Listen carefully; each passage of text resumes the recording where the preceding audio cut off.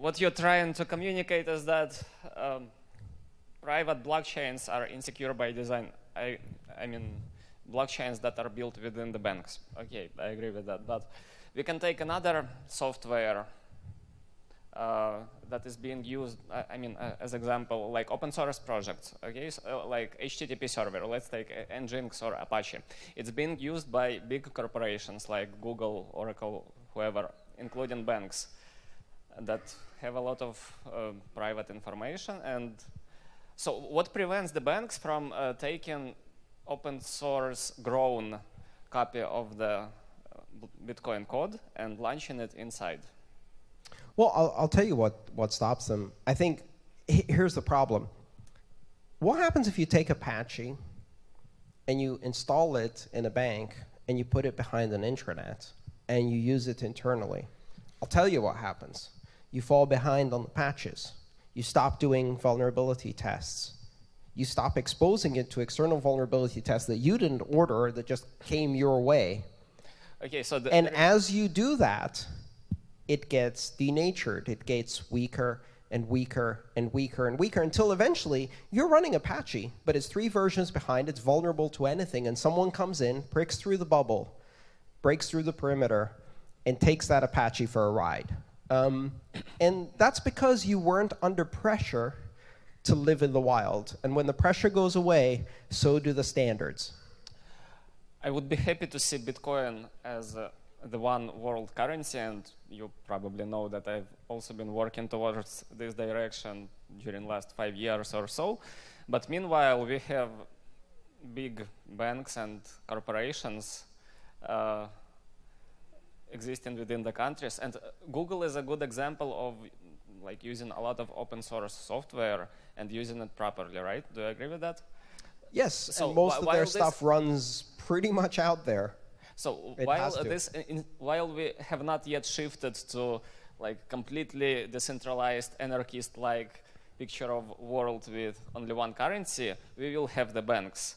And Bitcoin solves some problem for them. I mean, private blockchain solves problem of synchronizing transactions between the branches, like not losing transactions and so on. So they have a choice either to like not solve this problem or try to apply this solution.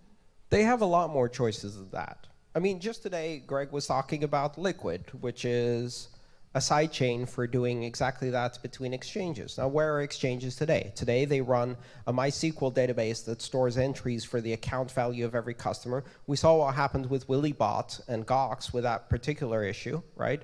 This is an incremental improvement. Now, how does that differ from a permissioned ledger? Well, the main difference is that if you think Citibank is going to run their permissioned ledger on internet-connected machines and open to everyone to scrutinize, you're sorely mistaken. What they're going to do is they're going to hide it behind a tall wall, and they're going to run it among their 5, 6, 7, 8 Bankly friends. And what that's going to do is it's going to mean that that software is going to be weak, and it's going to get weaker because all of the lessons we're learning in the wild won't get applied there until a whistleblower runs a little Trojan and malleates the transactions of their running exchange, and then they're going to have a bit of a problem. Okay, I got your idea. What I was trying to say is that as long as big institutions still exist, they will hold some amount of private information inevitably about their customers, right? And they, since blockchain solves some problem for them, they will be using it. And they really have a choice to either use open source developments, like launch a copy of Ethereum within their network, or try to build something own. So we'll have two like worlds of blockchains again, like commercial blockchains built by Microsoft and open source blockchains built by open source community. And both will be used by large organizations. It's not like... Yeah, absolutely. I mean, we are going to live in a, thank you. We are going to live in a world with a lot of diversity. We are going to have completely closed systems that are permissioned ledgers that have so little decentralization functionality that effectively all they are is 3-phase commit on top of a database with audit logs. And instead of having audit logs in a log file, they have audit logs based on Merkle trees and hashes. That's not innovation. That's 20-year-old technology. applied in a slight twist to what they're doing now. And on the other end of the scale, you're going to have completely open systems, open source systems, you're going to have sophisticated cryptography, and we're mostly going to be living on that end.